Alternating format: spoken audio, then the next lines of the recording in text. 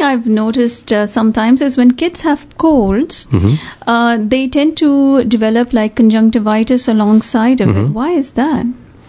It just depends on a virus. There's certain viruses that cause you to have conjunctivitis. Okay. Conjunctivitis, just to clarify for everyone, is pink eye. Or when they get the mucus discharge from their eye and redness of the eyes or itchiness of the eyes. That's what conjunctivitis is.